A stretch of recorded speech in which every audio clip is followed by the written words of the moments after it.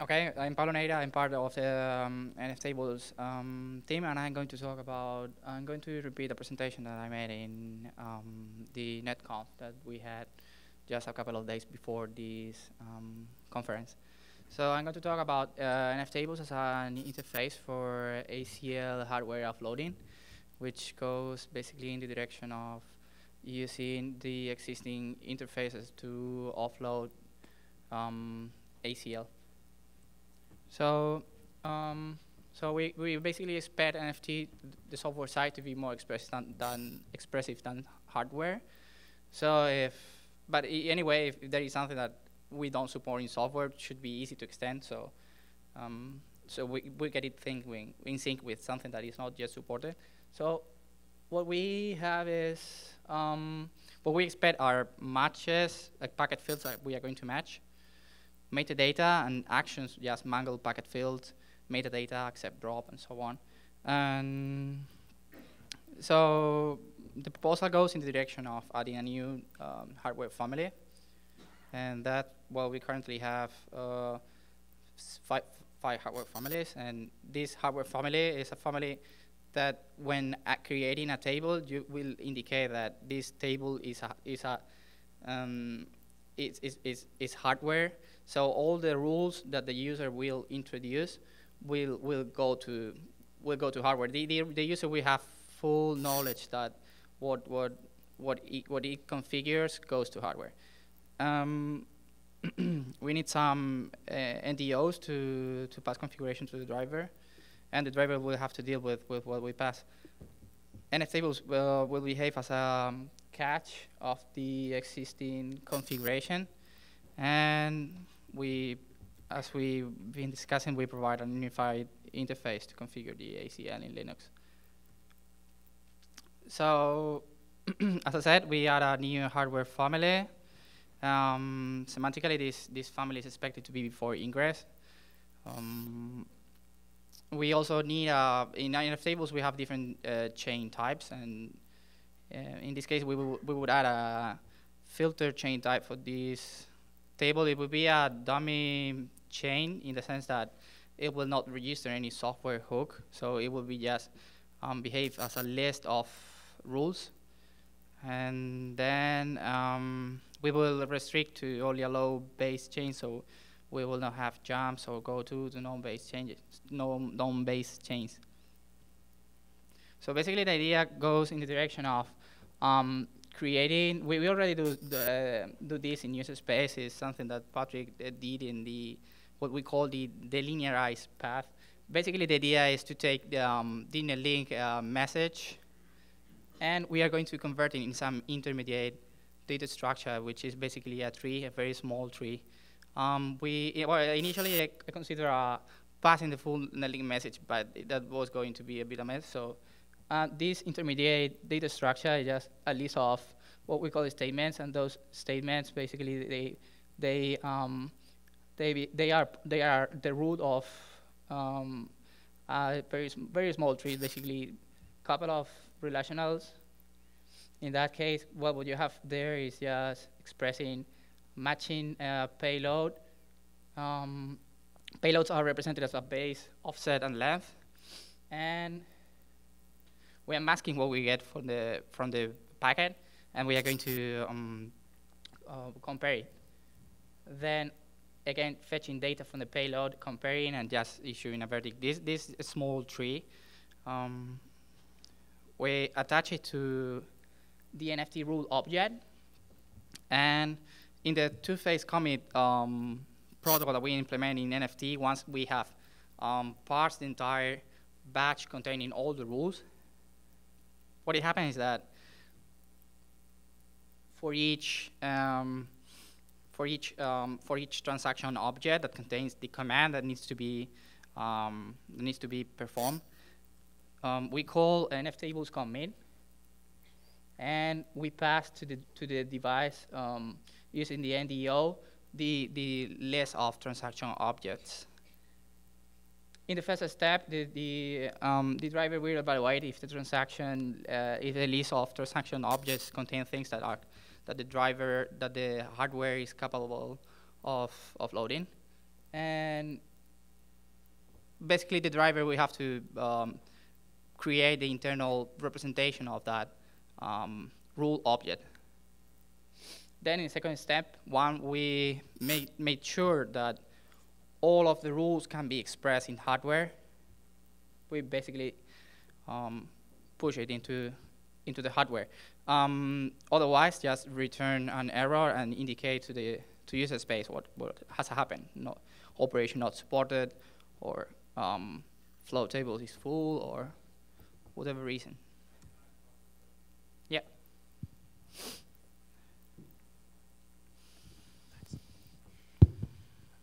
Just wondering if we are having on the kernel side some NDO flow program callback already. Why are we not centralizing the conversion to, well, why are we having the drivers interpret nftables internal stuff instead of doing one conversion and into like the driver representation, the flow representation? I don't understand the question. I mean, use, like, for example, John Fasteben's flow abstraction to implement the actual programming of the hardware. Like, we could have an NFT to flow rule conversion layer, and that use existing hardware interface that we're going to have for an NDO op we're going to have to actually program the hardware. I think is what he's trying to say. Yeah, exactly. So you mean bypassing the interface, the nftables interface? No, I think, well, basically the drivers are going to export some Flow programming interface. Exactly, and it seems more reasonable to do the conversion of the nftables rule set to some generic flow representation in nftables and then pass that flow stuff to the driver. Yes, exactly. No. Probably I didn't manage to explain it fine. So the conversion happens in nftables, it's not in the driver. Yeah, so the drivers wouldn't have nftable specific NDO functions, but just the generic flow rule, flow add API. Yeah, exactly. Yep, thanks. Yes, you can also verify at that point using the flow API whether you'd be able to program it or not. Yeah, exactly. Thanks. Okay. So, well, basically, the idea is that we can reuse all the user space software that we have, including the NFT and all the low-level user space libraries. And the user will only need to, it will build the batch in the same way it does. Just only needs to specify a new netfilter protocol family to indicate that the message is targeted to the hardware. We will need also a service to inquire the capabilities of the hardware. So basically, the user will be able to know what it can do, or what can do and what cannot. And that tree, I think, well, I've been discussing this with Patrick. We could reuse it for GT in nftables within another feature, so can be useful for more things, not only this thing. I guess that part is quite independent of hardware offloading. I mean, the representation of the tree, I mean, is really independent of the hardware stuff. I mean, you were talking about doing eBPF compilation, basically, but I think it's quite a different subject. Yes, entirely. Yes, my statement was that it's good, but because we can even reuse it. So that's all. I mean.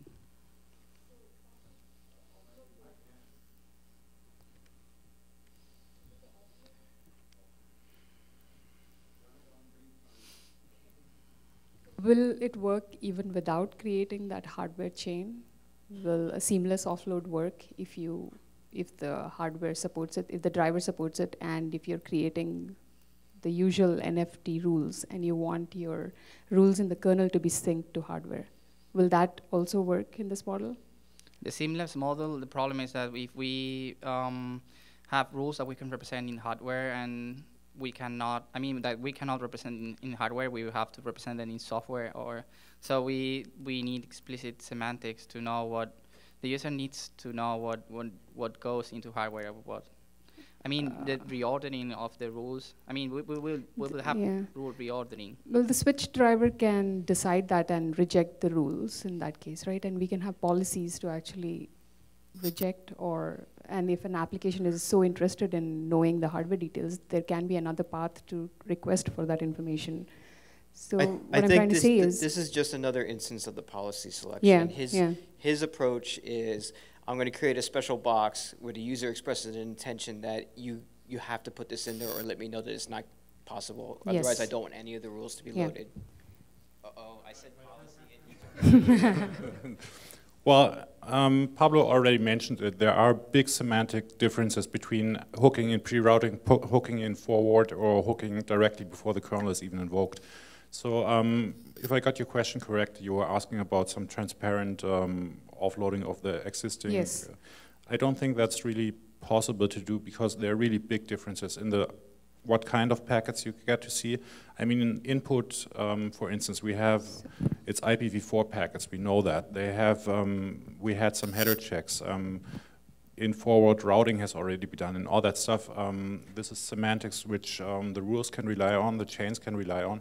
For instance, you can't do a forward match in the input in the hardware, of course. It relies on routing information. And the semantics are quite different. So I think this is actually the right approach to say we are in a different spot in the networking processing path right now, and and represent that as a different chain. So Patrick, the other reason I don't want to do the verification in the driver is because it's going to be duplicated across every driver. Like if you do their modeling correctly, then the core can know if the flow is legal or not, right? Yeah. And so we can write that code once and not have everyone rewrite it. Right, but those are kind of, so first to address what Patrick said, we are actually doing what you just said today. Yeah, with IP Cumulus tables. Linux supports that. What we do is we scrape the rules out of the kernel, we recompile all the things that we said are bad, we reassemble the rules to the hardware capability and we stick it into hardware. And we handle the proper positioning by chain. And it's painful. I know you're going to say Yeah, that. So it's painful. works. But the downside is, here's the reason why anything else would be, for us, very problematic. The way people are doing things today, even the people who are deploying with, again, enterprise, big Cisco boxes, they model their entire ACL policy, their security policy, using Linux virtual machines upfront before they actually go deploy it, just so that they know that these policies would do what I expect it to do. And what we want to be able to do, what Cumulus has done, is say, just take those same IP table rules, dump them in, it works. If we introduce now a model that says, oh, but now you also have to make the choice that this will get selected for hardware versus what would run in your VM, it breaks our model completely. I'm very sure that it's basically impossible to do a semantic equivalent translation and that's one of the points. If you're simulating transparency, then you need also to be equivalent in what you're doing. The basic rule set starts with a rule which is based on connection tracking state. At that point you fail. Which we can't do. At that point you fail already. Yeah. It's basically the first rule. You have counters at which point you fail, and it's no counters. So the choice we made was we have a pre-IP table processor that basically sets up and does a asynchronous query of hardware. So the validation step that John was talking about.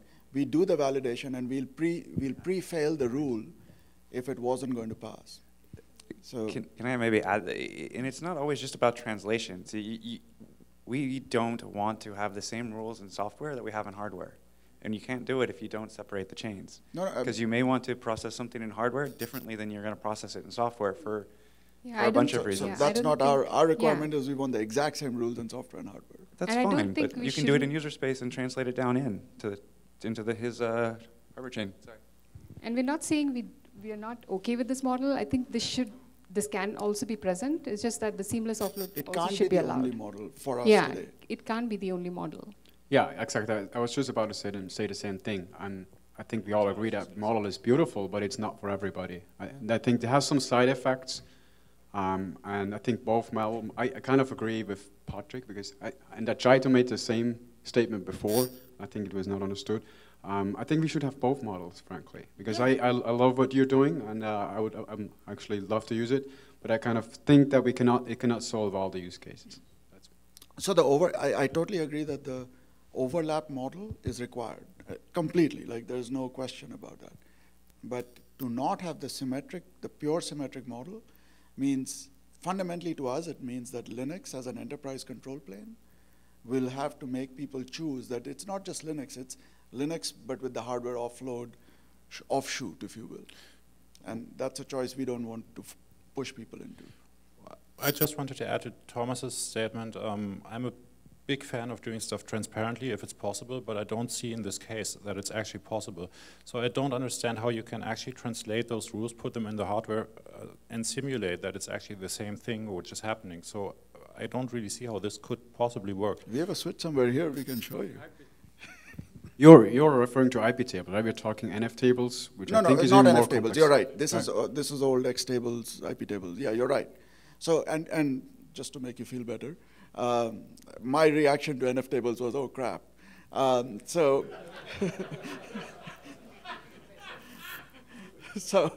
so you're right. I mean, nftables is a lot more powerful, and there is a lot of semantic and. Actually, I was referring to IP tables. I wasn't expecting you to offload the nftable stuff at this point of. nftables actually, it should make it easier to generate the hardware filters because we are basically using the same parameterization. But from the semantic point of view, it doesn't really make a difference because, as I was saying, most rule sets will include something which is impossible to offload in a semantically equivalent way in one of the first expressions matches rules very soon in the beginning. So I don't see how you can actually do that. No, so what we do in that case is we fail the rule.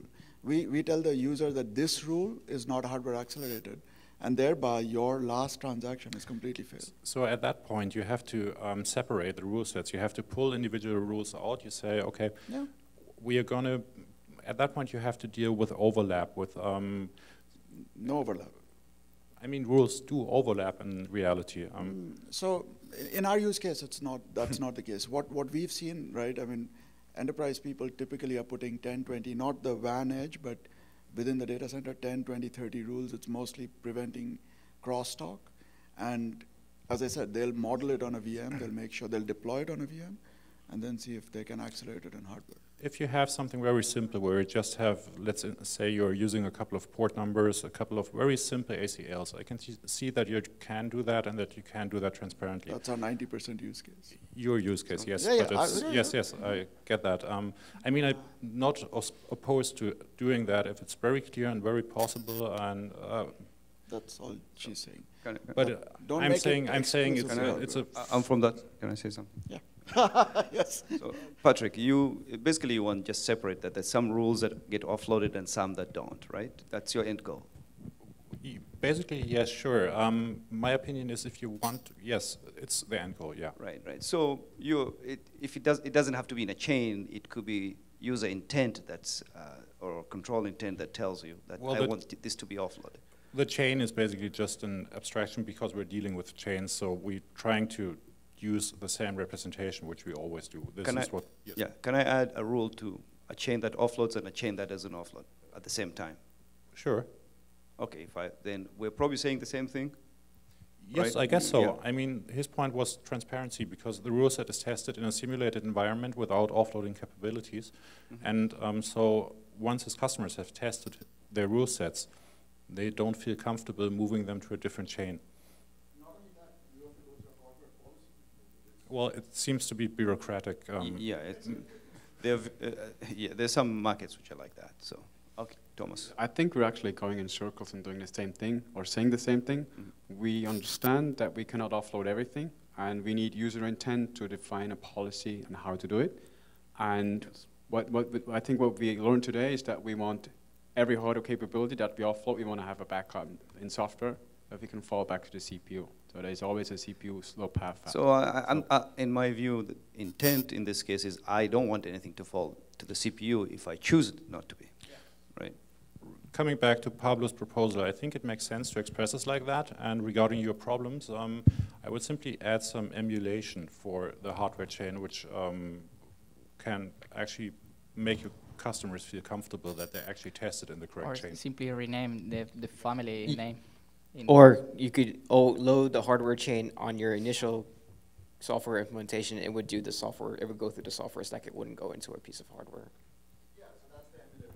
Yes. Yes. So. But otherwise, I think Pablo's proposal makes a lot of sense to have a semantical well, to have a clear split between the offloaded stuff and the non-offloaded I think stuff. independent of anything we're discussing here with the NFT hardware thing, it is worth investigating whether we can make a safe subset of hardware offloadable things in the other tables, and we can determine if that's semantically feasible. Yeah, I have some... It's worth looking into. Yes, I did that already about 10 years ago. We made a study for a company, and actually the result was the normal rule set will fail in the first couple, 2, 3 lines. Basically, everything we tell the people to do in a rule set will make it fail.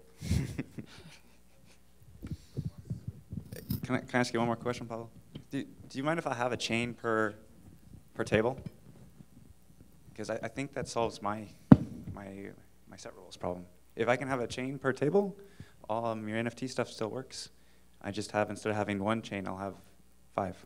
Why do you want to have several chains? Because in the actual hardware, I have a pipeline, and I have different, they're executed in different orders. So you have different ACL tables? Yes, and I also can do go-tos, so I could relax your go-to restrictions a little bit. I mean, I obviously, maybe first you want to start simple, but you could relax the kind of constraints that way. Packets always traverse, they always traverse all the tables. I mean, that's what the go-to is for, right? You do support jumps between the tables, right? So actually, I think we should expose the capabilities of the hardware, basically. If the hardware supports multiple, what you call tables, in nftables language, it would be chains, I guess. We should support, basically create them by default, allow you to populate them, allow you to add jumps between them.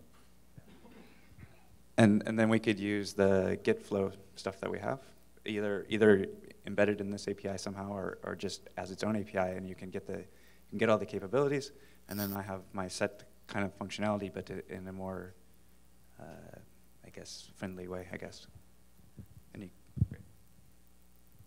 Okay, thanks. Thank you.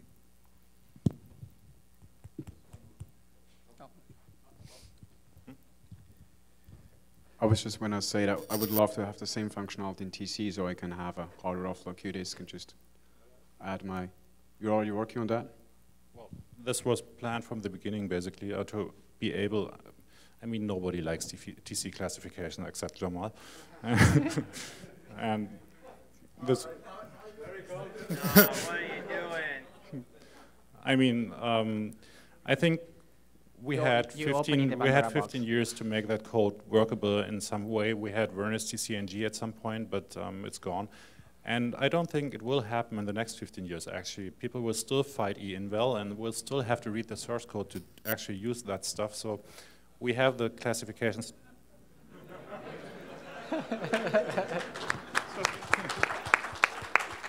So yeah, it's not so easy to actually hook that up and represent it in a natural fashion. But this is definitely something I've been thinking about for a long time, and we're going to do it at some point. So, I have offloaded TC into hardware. Like you said, 10 years ago, I did it at least 10 years ago. And it works. It's a good fit. Now, if you want to expose pipelines, I agree that having those pipelines as tables will make more sense. However, we can expose pipelines as well. I think that you can't just displace TC with NFT out of the blue. Sorry, I think Thomas's question was more if we would be able to use nftables for TC classification, not about offloading any of that part. We are also not going to get rid of TC, of course not. We are going to provide an alternative classification system, which, sure, we're not going to break that stuff. I mean, we're just going to provide. I had to laugh yesterday because you were saying, don't rewrite it, don't write another one. This was actually the intention, of course, to also be, there is a lot of value, in my opinion, in being able to use the same classification language for all these different classification systems. So this is an obvious, correct thing to do, in my opinion. So you're talking about the language. I probably don't have much disagreement on that. So you're saying you can have NFT present a language that may work with TC, with the TC infrastructure. Also the same capabilities, of course. Basically, TC will invoke the nftables classification engine, and that one will return some class ID, etc. If you're another hack, how does that sound? Did somebody take a photo of them? Or I will need another hug. Yeah, I'm just not, wow, clear. You have some NDOs, and at some stage the rule gets passed down to the NDO. Is yeah, that the right? list of transaction object. Every transaction object is a container of, basically contains the command and contains the object and any context information that is required to perform the command. Okay, so the object comes down to the NDO, and the NDO is attached to a device. Yeah, the right. the NDO receives the list of transaction, and it's going to iterate for each transaction Okay, object so to see. So my question is, was not that. How does it associate the object with a device? And the following question is are there situations where actually multiple devices are associated with the same object? And if so, what if one has the capability to do an offload and the other one doesn't? Yeah, you have to associate the base chain to the device. Okay, so there's a clear association of yes, the chain. Yes, and of okay, course. Thank you. Okay, now I'm even more scared. So I think that is exactly, okay, number one, I want to make sure that we, instead of calling it hardware, maybe we call it offload, because at least then the emulated model is something that makes sense. Otherwise, telling customers you're going to run emulated chains on, and you're going to call them hardware makes no sense at all. And so I'm not sure I fully understood what you said. So if I have two devices with two different capabilities, am I going to now have to mark? Oh, I guess you have to make rules. another NFT table attached to and the attach second it. device. Okay, perfect. Good answer. Yes. No, it's one per device. Yeah, will be actually one chain per device. The idea. Well, I mean, we just talked about if the hardware actually supports multiple chains and jumps, we can also expose those. Yes, it would be one table, yes, one table per device. Yeah, that's and right. You have some explicit bind operation, basically, and using the exported flow capabilities, we can have user space, the command line front end say, okay, you're using something which is not supported in hardware and fail, and basically, it should do what you expect. I'll repeat Dave's plea. It might be worth doing the survey again, at least for the class of devices we are looking at. I think there is a very high number of device capabilities that will fit in the base set. That connection tracking is clearly not an option, but the rest. Well, we don't need to take a survey, I guess. I mean, it's of course imaginable if you have some very specific, simple ACLs, then it's possible to do that. I believe you. That's not the question. By definition, anything that would be fitting into the NFT hardware table would fit into this safe subset. Yes, I mean, logically. Yes, the transparent stuff, basically what I was saying, everything we have been telling people for 10 years for building a generic rule set will make it fail. And that's, of course, the generic case is very much impossible to do, and it's not even worth it.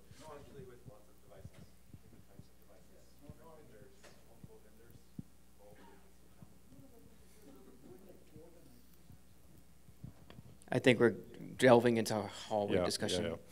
We will find some solution for that. That's yes. Since I have to watch time for myself, Pablo, how many more slides do you have?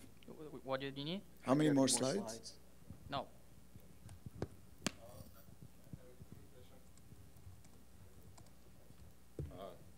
Quick question. On your last slide, you mentioned you want to do JIT of NFT tables.